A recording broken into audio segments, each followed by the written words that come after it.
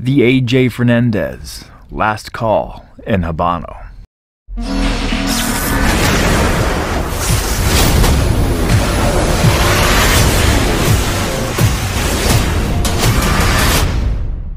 Hey everyone, welcome back to Vecto Reviews. Today we are taking a look at the last call in Habano by AJ Fernandez. We already did the Maduro version. That one was exceptional, very good. So now we're going to give this one a shot. It's a nice scorching hot 12 degrees outside. So my fingers are probably going to go numb here soon.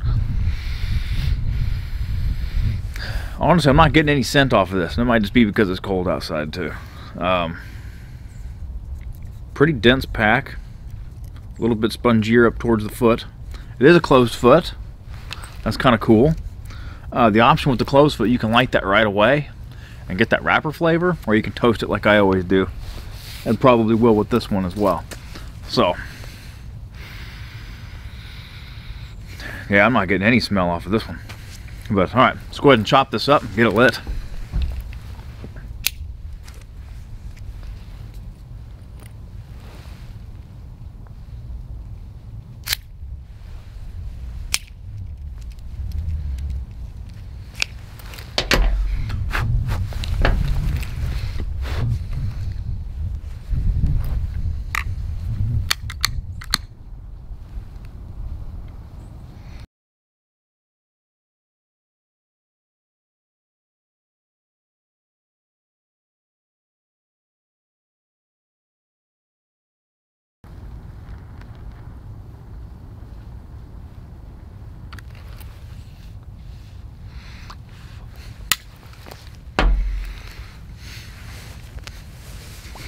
Wow, right away.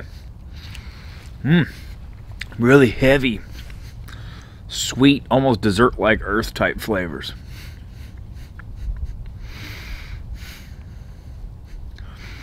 That's just more of a, almost like a hazelnut and vanilla and a milk chocolate coming through on the finish. Very nice flavors. All right, let's go on ahead and get into it and see how this thing is going to transition for us.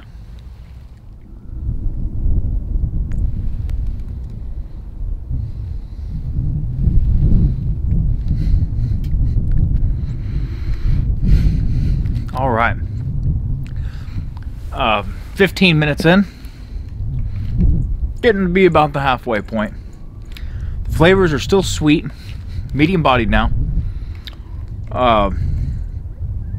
The earthiness is still there. It's still got that sweetness, but it's a light sweetness. It's like an airy sweetness to it, and it mixes in with almost like a little bit of a cinnamon and a little bit of a caramel vanilla type flavor as well. And then coming through the finish, you get a little hint of chocolate still coming in. It's fleeting, but it's still there on the finish. So, very enjoyable so far. Let's get on down to the band point, or past the band point. See how it transitions.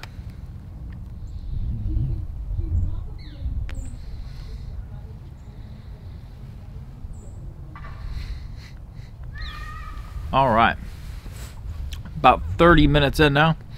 Starting to get a little warm on me, and the flavors are starting to wash out a little bit.